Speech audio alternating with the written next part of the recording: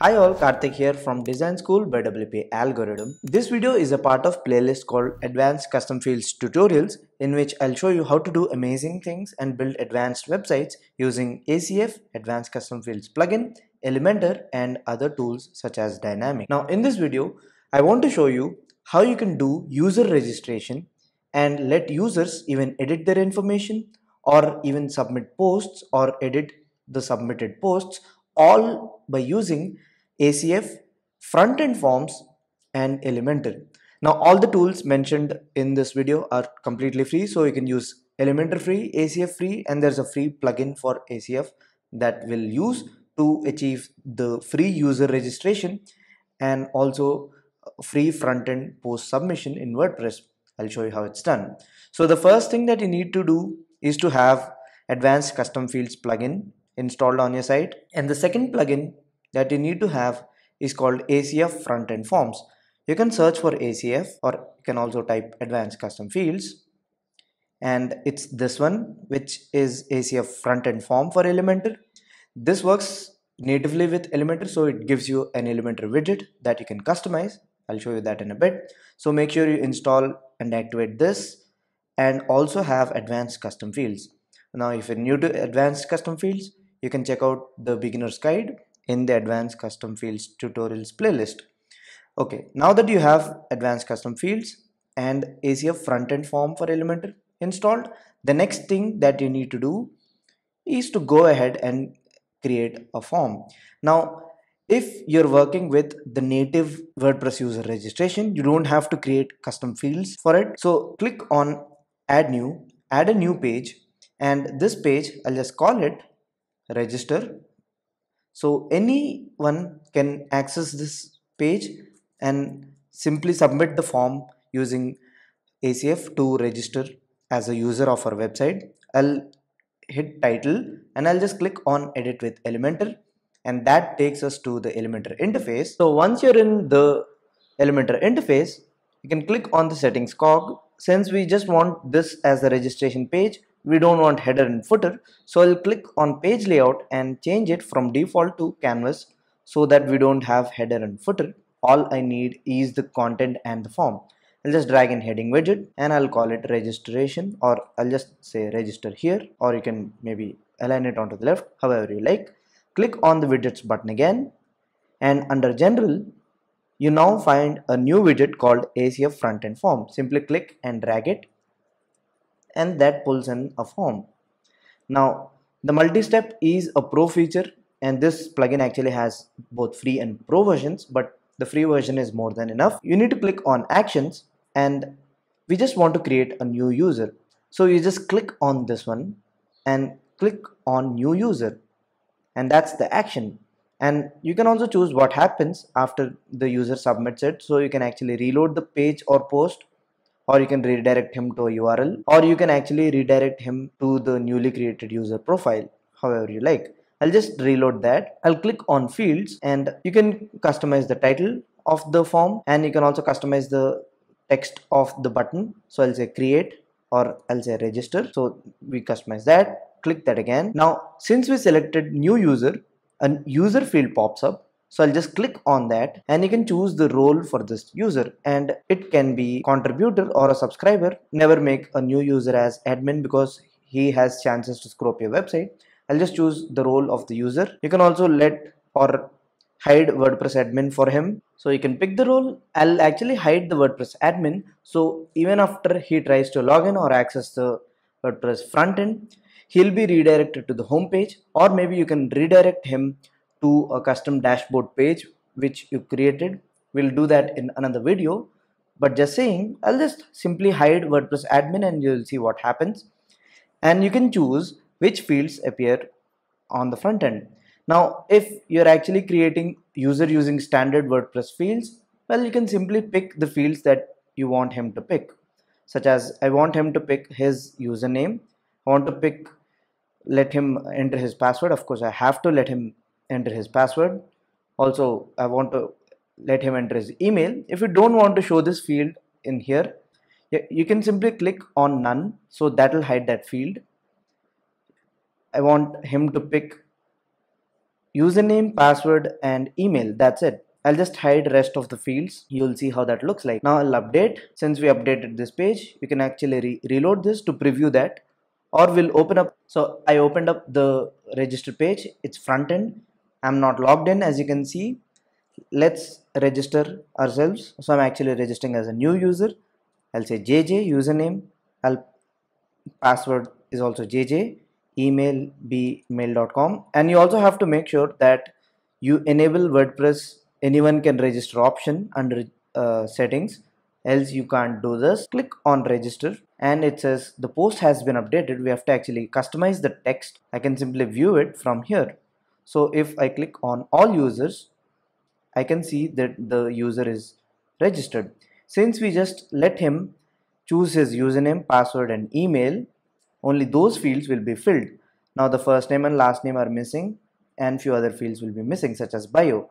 If you want those fields, so if you want your user to actually pick those fields, you can simply click on user, and under user fields you can choose these fields. I just set it to none or custom. Now what about custom fields, right?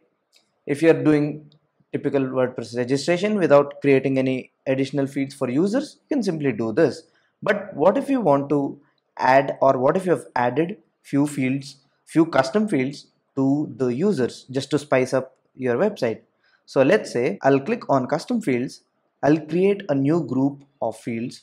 I'll call it user fields. I'll click, and let's say the first field I want to add is called hobbies. So I want users to specify their hobbies. The field name will be pre-filled, and I'll let him do that using a WYSIWYG editor. So I picked this. So this is the first field, and the second field I just want the user to pick his mood. So I'll type mood here, and this I'll actually make it a select, and the options will be good, bad, and ugly. So he can pick from any of the three moods. You can add anything else. You can also let him specify his age. Maybe you can do some complex logic using age, so you can restrict posts and stuff like that. So I'll also let him enter his age, and this should be actually a number. So those three fields are my custom fields. And while setting conditions, instead of post type, I'll just click on the drop down and I'll pick user form, and the user form is while adding or editing the user. So when you're doing or adding or editing the user using the typical WordPress interface, you'll find these forms. So when you as an admin do this, you'll find these fields as well. And apart from that, I also want user to access this when he's not logged in, right? So I just want a user or current user is equal to viewing from front end. The second option is to make these fields appear on the front end form that we have here. The first field is to let admins choose these fields if admins are actually creating the user. So that way you have the flexibility to either create users yourselves, or maybe users can register themselves using the front end forms. I'll hit publish. Now I'll click on users. I'll delete this, or let's add a new user. I'll call him KK. Some email for that. First name KK, last name KK, and I'll click on show password. I'll also make this KK. I'll confirm the use of weak password. I don't want this. You can choose the rule, and here you can see that the custom fields that we just created appear over here, right? So I'll enter my hobbies, so something like that. I can also highlight this. Since this is a WYSIWYG editor, I have all the options. I can highlight this, and mood I can pick from here. Age, I have to enter number. So I'll just click on add user, and the new user will be created with those fields. So if I view that user, or if I click on edit, it will show all his fields in addition to the custom fields that we assigned to the user form. So these options will be saved whenever you create a new user, and these will also be available on the front end. The warning is gone. Now we also have the custom fields here. Let's create a new user. I'll call it GG, Password will be GG, email gg@mail.com, some dummy entries, and hobbies, so something like that. Mood is good for me right now, age maybe 26, and I'll click on register, and the user has been registered. Now you can check it on the front end. So on the front end, if I try to edit or access the dashboard, watch what happens. It'll ask me to log in, so it's GG, and when I click on login, I'm actually not taken to the dashboard but rather redirected to my home page. I'm still logged in, so I can do stuff such as editing posts that I've created or view posts, but I cannot access WP admin because that's what we've specified in the front end form, right? So under permissions and for the user, we just hid the WordPress admin area. You can also log him as a new user, and that's really great. Now if you don't see the form on the front end, if it's blank, you have to click the form, click on permissions, and you can set who can view this form. You have to either choose all users or logged out user. Since this is a registration form, user will not be logged in yet, so you have to permit it for all users or logged out users, or you can simply let logged out users view this form, right? So that way they're only registering and they won't be able to register when they're logged in, so something of that sort. And we have to actually update the submit message, so something like that. You can update that. Now this is to create a new user with the custom fields. And what if you want to actually edit an existing user? So obviously the first thing should be to authenticate, so verify if the user has enough permission to edit the fields, right? So how can you do that? So under actions, instead of new user, you can simply choose edit user, and once you choose that, you can click on fields and you can say edit user, and the submit button text has to be changed now. And user, you have to choose what you want to edit. Obviously you want the user to edit after logging in, so you have to pick current user, and you can choose which fields you let the users edit. You can't obviously let username edit. Password, maybe if you want password, you can let it. I'll just leave all these. I'll refresh this again so that the custom fields are actually reflected in the Elementor interface as well. And under ACF field groups, we have to choose user fields. Action is edit user, and under user, so those custom fields will show up. I'll just not show any of the fields to edit, any of the default fields to edit. I'll update this. And permissions, who can see this? Well, only logged in users, because you're letting users edit this, right? So you can only let logged in users see it.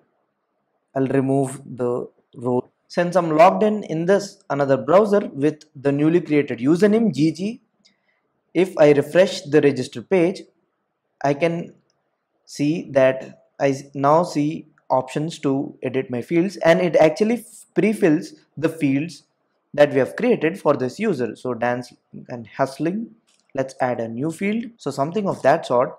I'll choose my mood from good to bad. I'll click on edit, and now it says you're registered. I think it should be changed to you're updated. So if I view that user's information, so this is the user, right? I'll click on all users. I think this is the user.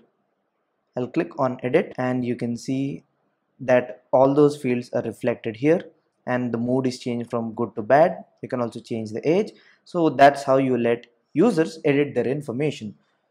I actually used the same page. You have to actually create a separate front end page to let users edit. So one page to let them register using front end, and one page to let them edit their own information.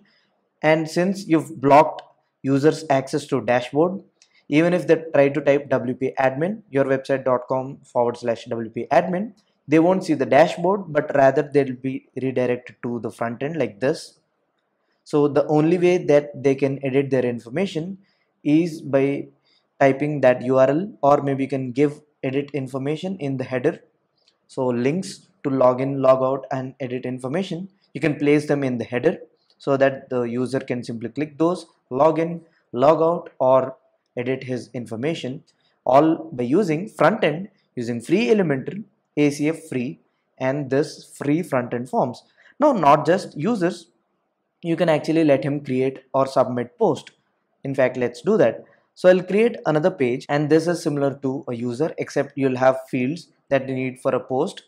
I'll call it create. I'll click on edit with Elementor. The process is the same, except you customize the actions. I'll close this off. Again, I'll change the layout from default to canvas so that only that is visible. Let's drag in the form, which is under general, or you can also search for it. It's this one, ACF front-end form. Drag it in. And the actions, I just want him to add a new post. You can change the submit message. Again, fields, which fields you want to add.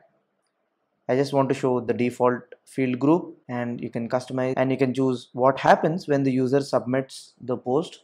So you can let it publish itself, or you can actually change it to pending review, and you can choose which post type that should be. So you can also choose custom post type, but we'll just choose post for now. And the post term, you can also choose post terms. Click on post again, and you can choose various options for it. So the title can be custom one or the default one. You can show him the post content field. You can show him featured image field, served field. You can also show him category. So basically you can show him everything that you want on the front end. So that's the difference, right? And the URL is wpfreedom.com/create. So it's your website.com/create. So that is the URL that the user need. Permissions, again, we want logged out users or all users to access this, right? You can also set media permissions, and I think that would do. Now if you access that URL, type that URL, we are taken to the front-end submission form. So it's also showing the custom field because we didn't limit that. So I have to click on field groups. I have to edit the user fields, right? I'll update this. Now we won't see those custom fields for this because those are the fields that we set, and now all we see are the title, post content and stuff. So he can simply pick, he can pick a category, he can pick a tag, he can click on submit, and that post will be submitted.